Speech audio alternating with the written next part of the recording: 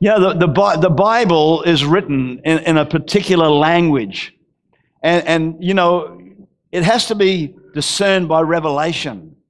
God reveals truths, and those shepherds, they would have had a revelation, and they would have seen that this baby now is actually a sacrificial lamb. That's what John said, "Behold the Lamb of God who takes away the sin of the world." And so whenever God speaks, and when this Bible is written, it's mysteries.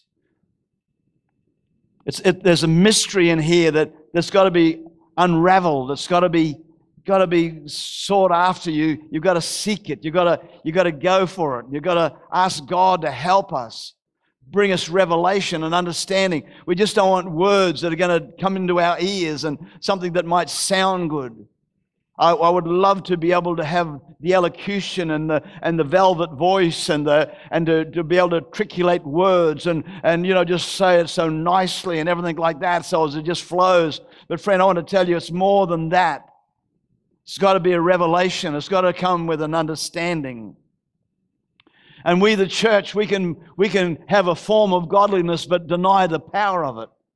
Have no power. We can be a bunch of people that claim to be the church but not functioning as the church needs to function.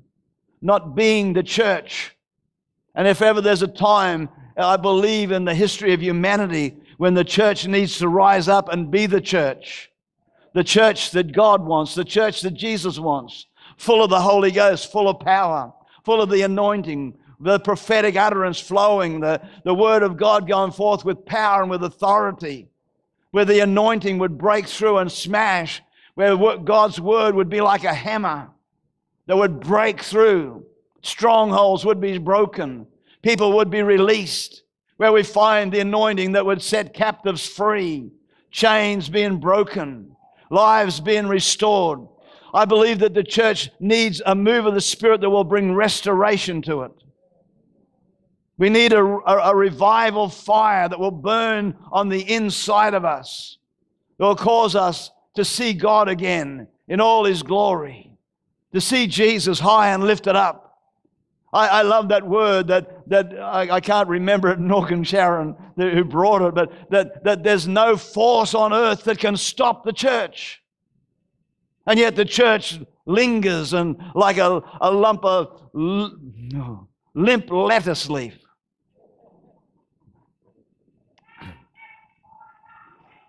She's going, that girl.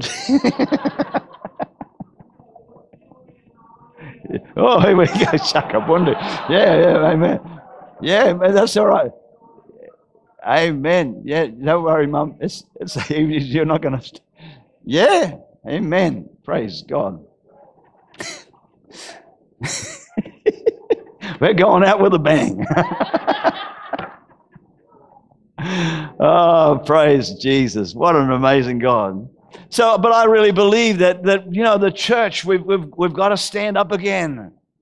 We've got to allow that anointing to touch our life. And you know, there's an old saying that we used to say, you've got to get under the spout where the glory comes out. And you know, it's not just a matter of coming to church. It's not a matter of just that. You've got to get under the spout. You take yourself under the spout. You can run around the shower and not get wet. You can come to church and not be touched. But we get under the spout where the glory comes out and let the presence of God come down and touch us in an amazing way. Go, oh, rashakabundi. As a matter of fact, I can get it now. See, what happens when God's Spirit invades the hearts of men and women? When God's Spirit can invade the hearts of men and women. When God can penetrate and touch us on the inside, where our hands would automatically just go up in worship and praise, where our hearts would be opened in such a magnitude that all we want to do is worship Him, where the things of this world would grow strangely dim in the light of His glory and grace, where things of this world no longer are the things that are really important. But more important is that we would know God and that God would know us. That God's hand could come upon us.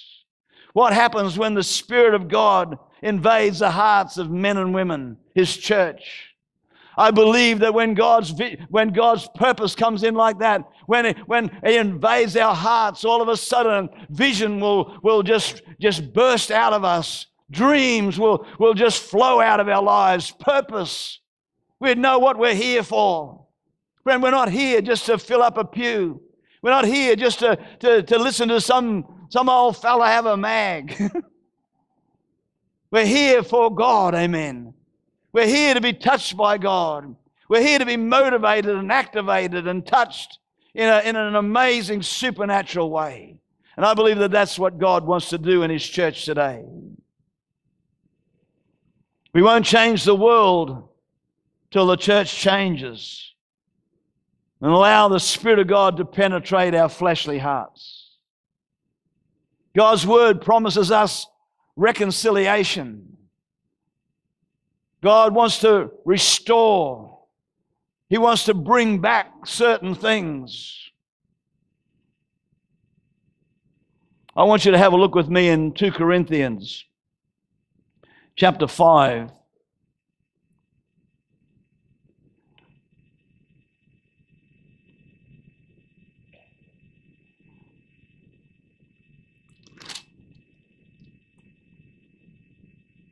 It says here, therefore, if anyone is in Christ, he is a new creation.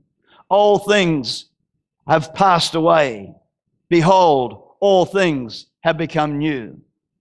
Therefore, if anyone, is there an anyone here?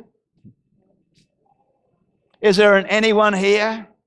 You see, what happens is when God speaks, and when God says, I want to heal you, I want to touch you, I want to bless you, I want to restore, I want to do this, usually we are here and we think, well, that's for him, or that's for her, that's for somebody else, but not me because of all my problems and all this and so forth. It says, if anyone, and if you're an anyone here, guess what? You are a candidate for what God wants to do in your life, what God wants to do in this world. Therefore, if anyone is in Christ, if you're born again, if you love Jesus, I want to tell you, you are a new creation. All things have passed away. Behold, all things have become new.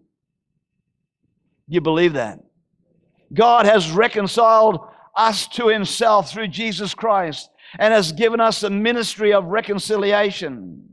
That is, God was in Christ reconciling the world to himself, not imputing their trespasses to them, and has committed to us the word of reconciliation. What an amazing thing. If there's anyone here right now that if we're in Christ, we are new creations. All things are passed away. I believe God wants to do more than you and I could ever imagine in our life. If only we can just get ourselves under the spout where the glory comes out. If we can just get ourselves away from the deceiver. The devil is a deceiver. The devil will lie to you. He will try to tell you you are not a candidate. He will try to tell you that you are not worthy. He will try to tell you that blah, blah, blah, whatever he is trying to tell you. But he is a liar. He is a deceiver. I believe that God wants to do certain things in our life. The first, I believe that God, through Jesus Christ, wants to reconcile us back to himself, the work of the cross. Jesus Christ has cleaned the slate for us. He wants to reconcile us back to himself. Something happened at the fall of humanity. Something happened that separated man from God. And we know the work of the cross. We know that the curtain was rent. We know the suffering of Jesus. We know that he rose again, triumphant o'er his foes. We know he wears the victor's crown. The church, we really should be that group of people that no weapon formed against us can prosper. We should be the people walking in power and authority. Jesus said, these things that I do, you can do also. And if we started to stand in our place, in the position that God has given to us, Even in a boat, when there was a storm and when there was wind, Jesus spoke to those things. He said to the wind, be still. And he spoke to the sea and he said, be calm. And friend, if you and I understand that we can walk in that authority. God is doing a work in the church. He's bringing us back to something so dynamic and so powerful, so amazing. If we just allowed him to do it, if somehow or other we could get our self-consciousness, our mindsets out of the way and started to understand that this word is written for you and for me, for the everybody's, for the anybody's. If anyone is in Christ, he is a new creation. First, God, through Christ, wants to reconcile us back to himself. The work of the cross. Jesus cleaned the slate for us. Isn't that an amazing thing? Clean the slate. I don't know if you were old enough here today to have used a slate when you were at school. In Christ, we are new creations. I believe, secondly, God, through Christ, has restored to you, to the anybody's, all that the devil has stolen. Anybody had anything stolen? Come on. It's all right to tell the truth and shame the devil. God, I believe, through Christ, not through global connections, not through the AOG, DOG, COC, NED, but through him. Coming to church is not the whole answer. It can help you, but coming to Christ is the answer. Coming to Christ is the answer. We could be bold enough, we should call our church Christ. Come to Christ, don't come to church. But that's silly, I know. In Joel 2, verse 25, it says, and I will restore to you the anyone's. I'll restore to you. You've got to put yourself in that picture. And I will restore to you the anyone's.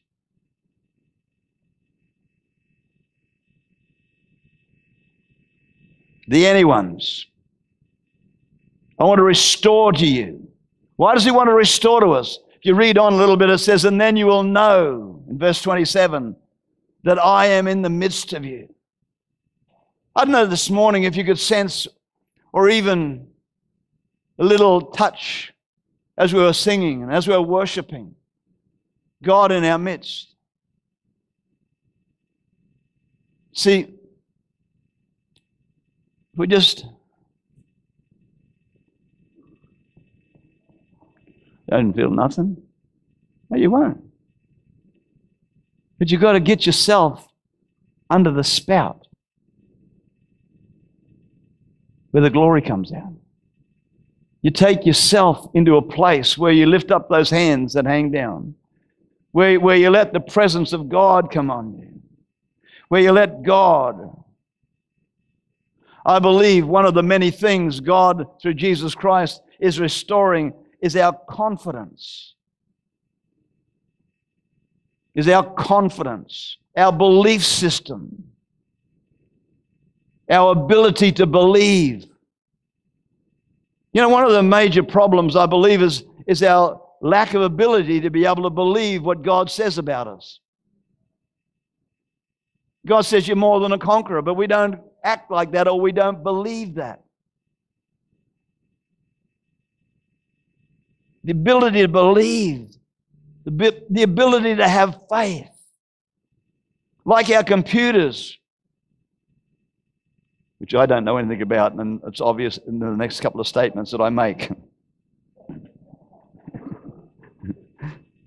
But like computers, they've got to be reprogrammed. Am I on the right page so far? So they give out the right information so we can get that right information. I'm not trying to be disrespectful here, but I'm going to say something to make a point. How many of us know that we need to be able to think right? You know, as a man, the way a man thinks in his heart, so he is. See, if you think wrong, everything goes wrong. If we're thinking wrong, if we're thinking everybody's against us, guess what? We're thinking wrong. And you've got to have your mindsets changed. And I want to say this again. I'm not being disrespectful, but how many would like or need to go to the Holy Ghost geek? Is that what you call them? Is it a computer geek? Oh, you got me now. Here we go. Okay. Okay. See, I told you after you would realize I know nothing about this. How many people would need to go to the Holy Ghost geek? You with me? And get Holy Ghost reprogrammed. You won't forget that one, will you? The day Neil made a fool of himself. Again. I believe another thing that God wants to do, restore to us, is joy. Joy. Psalm 51:10, it says this, it says, "Create in me a clean heart, O God. Restore to me the joy of your salvation," which becomes mine. Restore to me the joy of your salvation, that now becomes mine. And I will teach transgressors their way, your way rather. Can I say something? Don't be miserable. Don't have the baptism of lemon juice.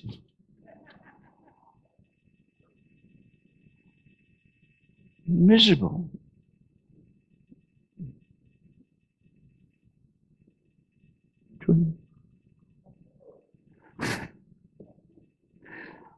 Oh, glory to God. Create in me a clean heart, O God.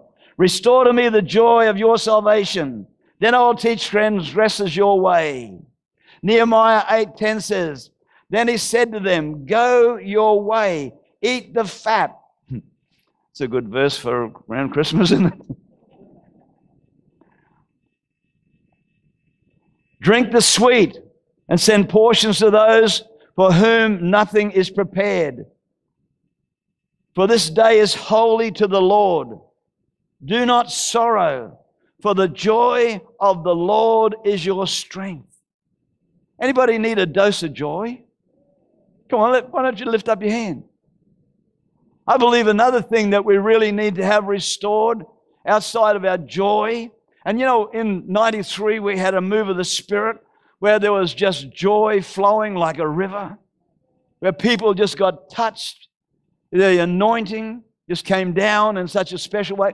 Friend, everything that I'm talking about today is in the realm of the Spirit. And everything that I'm talking about today, if you want to, you can act it out in the natural. But God, I believe, wants us to come into the realm of the Spirit, where the Spirit of life, where the Spirit of joy, where the Spirit of love comes upon us. In Revelation 2:1 it says, "You have left your first love." It's so easy, friends. It's so easy in the modern church. It's so easy in the modern church to come to church and really not experience the presence of God, not experience the love of God. It's easy to go to a prayer meeting and not experience the presence of God. Sometimes we get so busy, so caught up with the program, not wanting to, not deliberately going that way, but we drift off course and forget the things that are really important. What really is important to you today? What's really important? That's really the question. What's really important? Our love for our Lord and Savior, and our love for one another. God wants to restore the joy of our salvation. I believe that the enemy wants to bring the world system into the church. It's not God's ability anymore, but it's man's ability. Mindsets. The Bible says this: they that come to God must believe that He is God, that He is a rewarder, not a withholder. What I'm speaking about today, I believe, as we move out of this time or this season of 18, and a lot of people would say, well, it was a great year. And some people say it wasn't so great. But nevertheless, it's come and it's gone. And now we're heading into another era. And I suppose what is on my heart really is that we have to be people of the Spirit. Zechariah said, it's not by might, it's not by power, but it's by my Spirit. And so we, the church, as we get caught up in church life, trying to make church presentable, trying to attract people, trying to do things that won't offend and goodness knows what else, we sort of move away a little bit from the things of the Spirit. And so it becomes natural. Becomes natural. Natural. And so we have this form of godliness, but no power. We have church, but is this really what God wants? This is not what God wants, even what we've got here this morning. How many people know God wants more than this? Come on, is that true? Is it okay if I talk like this? Because 2018 is all over. I say, oh, that was last year. We have to be people of the Spirit. And Jesus knows that more than anybody else. And because the way He trained His disciples, He moved supernaturally. He showed them things. He said, go catch a fish and open its mouth, and when you open its mouth, there'll be gold in there. And He moved in the Spirit, and He raised the dead, and He did things there that boggled their minds.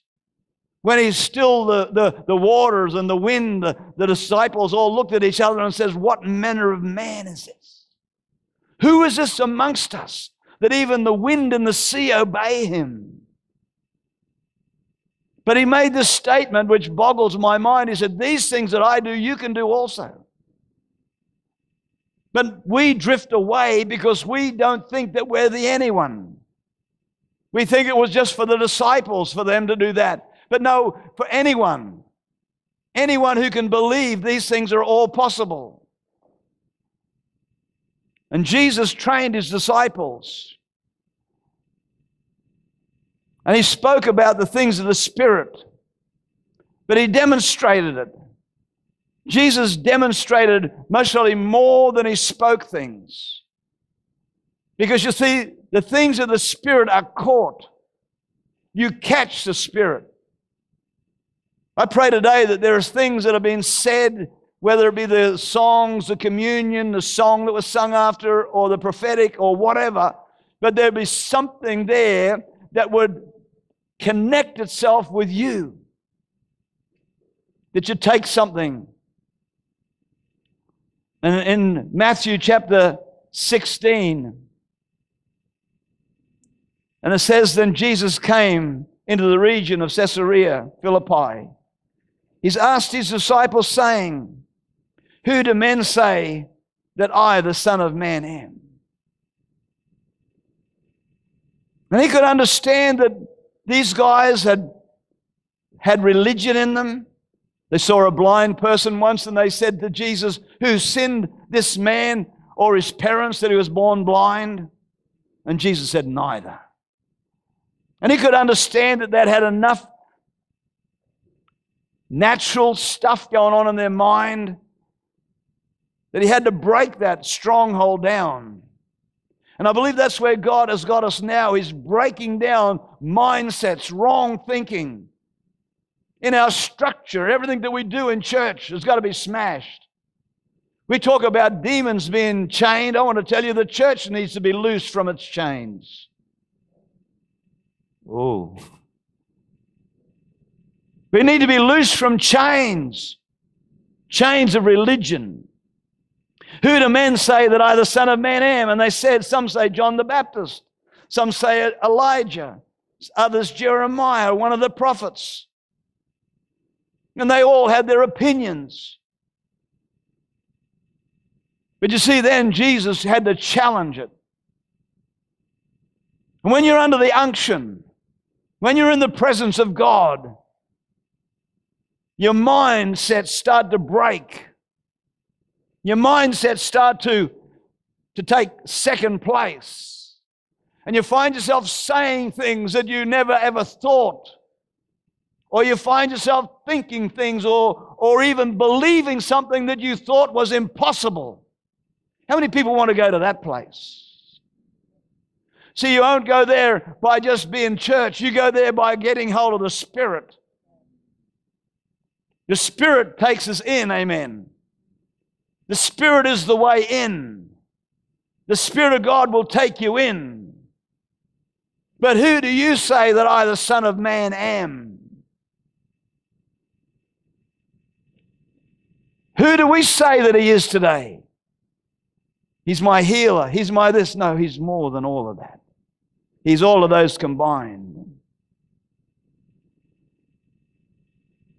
Jesus answered us, and He said, but who do you say that I am?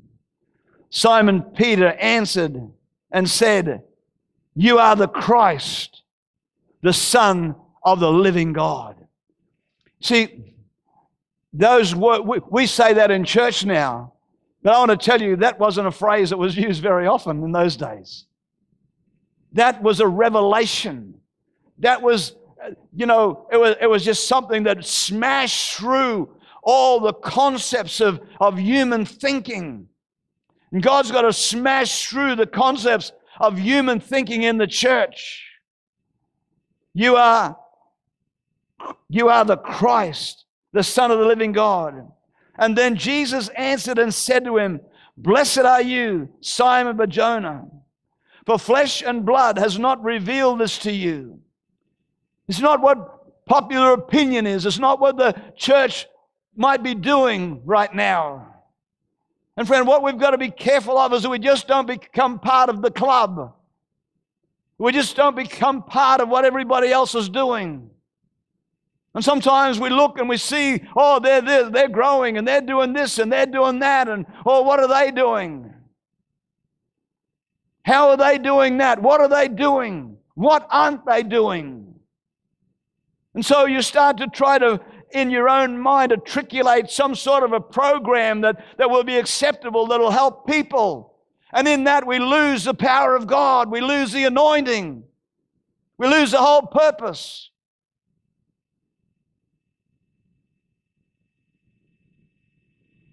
It's got to be by the Spirit. He said, blessed are you, for flesh and blood has not revealed this to you. This isn't what the church down the road is saying. This isn't what they're saying over there. And I'm not knocking churches, please. Don't misunderstand me. I don't want to be moved by other churches. I want to be moved by the Holy Ghost. We must be moved by the Holy Ghost.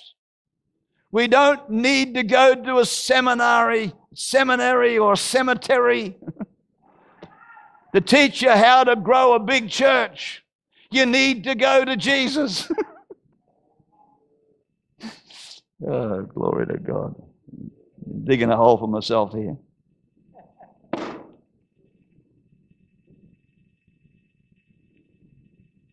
But my Father, who is in heaven, He has revealed this to you.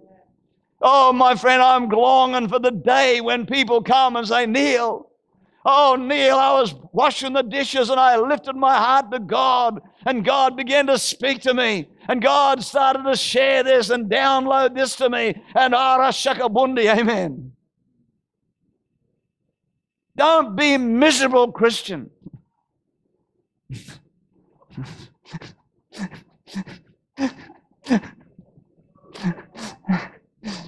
Be happy. Smile at me, will you please? You put a sign up there, smile, something like that. Just help me out here. Yeah. Oh. That'll do. See, we're getting like the church. Oh, God. You see, flesh and blood is not revealed, but my Father who is in heaven. And I say to you that you are Peter, the first pope. Oh, no, I'm sorry. That's not in my Bible.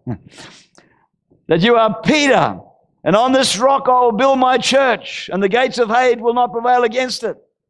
Some people believe that God was going to build the church on Peter. But really that word is not the word that we think it is. It means pebble. He said, Peter, you're a pebble. But what I want to build my church on is the revelation that the whosoever, the anybody, the pebble received. God wants to build His church on revelation, understanding. I will build my church. It says, and you are Peter. But on this rock of revelation, I will build my church, and the gates of Hades will not prevail against it. You see, when we get a revelation, when we get an understanding, when we realize who this God is, when we get under the spout where the glory comes out, when we're not going to just live by words, when we're not just going to live by whatever people want to say. We are all affected from time to time on what people say. I want to tell you, friends, what has to motivate us is what the Word of God says. Do you believe that today? This book is God's Word. It contains life. It will speak to us if we go to it, if we allow it to get around our lives. You see, can I have another 5 or 10 minutes? I want you to have a look at Romans with me.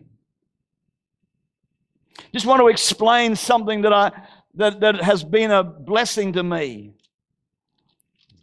Romans chapter 4.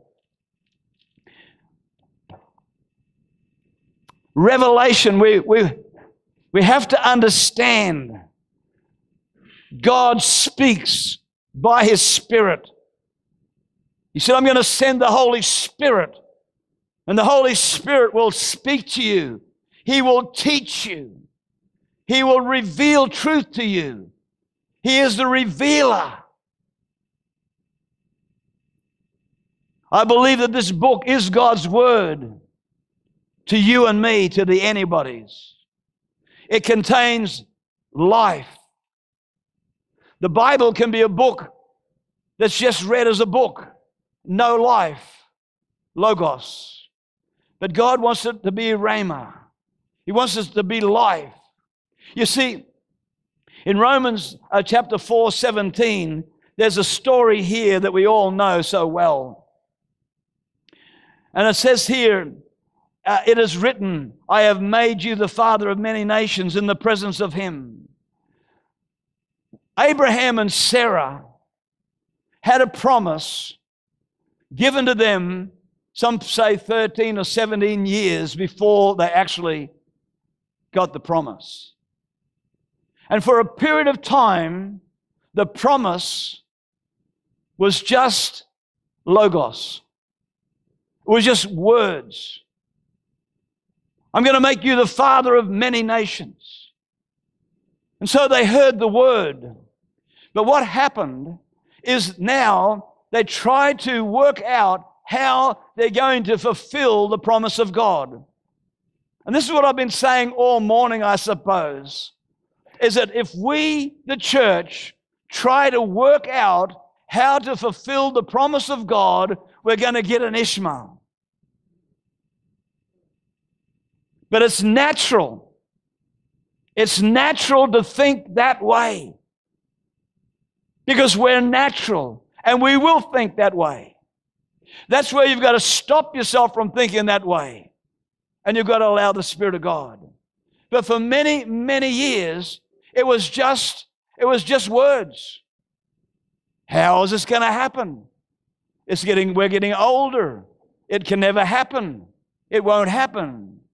So for a period of time, God's promise to Abraham and Sarah were just words. What changed things was that God took them to a place. And again, can I say this?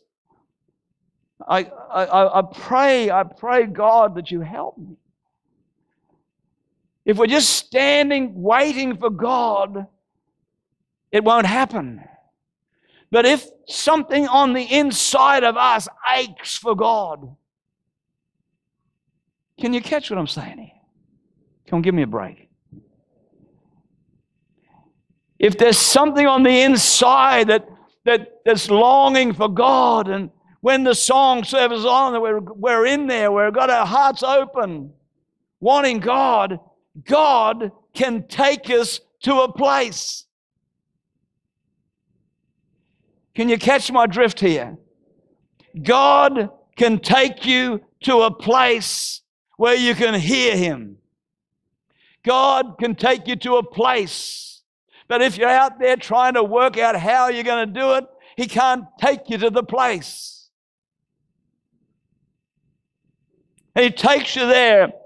And as He takes you there in the realm of the Spirit, and He starts to speak to you, and He starts to open your eyes and open up your heart and open up your mind, and He says, Abraham, He said, look at the stars in heaven. Look at the sand and the seashore. Look, so shall your descendants be. And all of a sudden, He has a revelation knowledge that began to change things. And that's what's going to happen to the church in 2019. Something has to happen. There has to come a shift. There has to come a shift where the hearts of men and women are turned back to God. Where we're not coming to church, but we're coming to Christ. We're coming to lift up our voices in praise and adoration.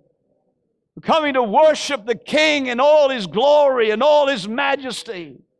Where at times we will fall on our faces.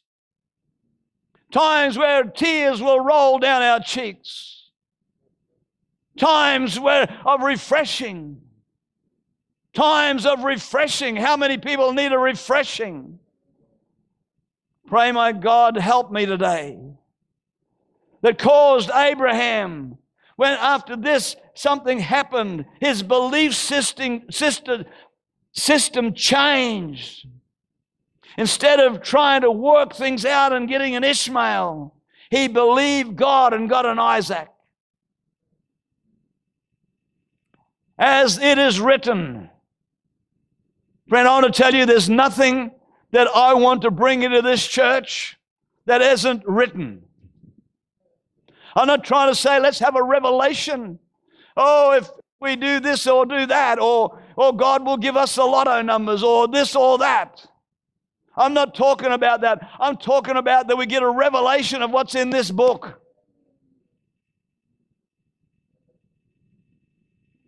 We get a revelation of this, amen? Not man's ideas.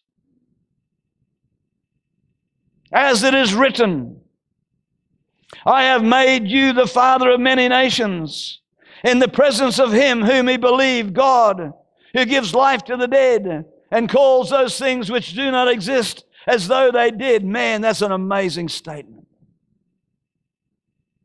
Who contrary to hope in hope believed, so that He became the father of many nations, according to what was spoken, so shall your descendants be. And not being weak in faith. Friend, you get a revelation, it'll cause your faith level to rise. It'll cause all those things to rise.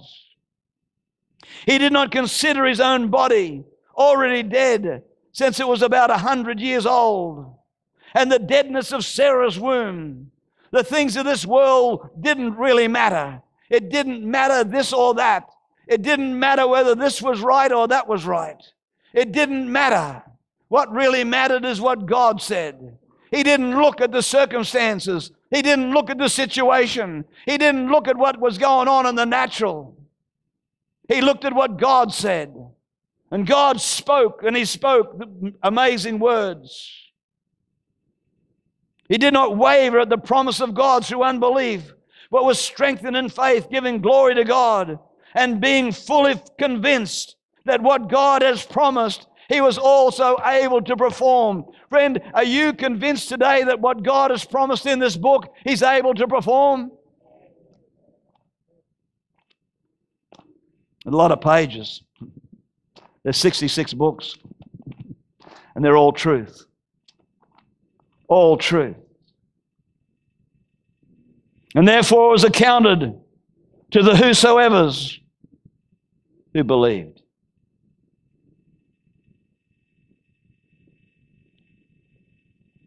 It was not written for his sake alone, but it was imputed to him. But also for us, it shall be imputed to us who believe. Father, help us. Help us. Help us. Help us. Help us. Help us. Help us. Help us. Help us. Help us. I believe that God wants to reconcile us back to the early church. The early church. Help us, Father. Father, as we just here today and we're starting just to move out of 2018 into 2019. Father, I just pray that a refreshing wind would blow over us all. A refreshing wind of your Spirit would just touch us. A refreshing wind would blow. Fresh breeze would just come in. Touch us, Father. Touch us. Touch us. We're not going to have an altar today.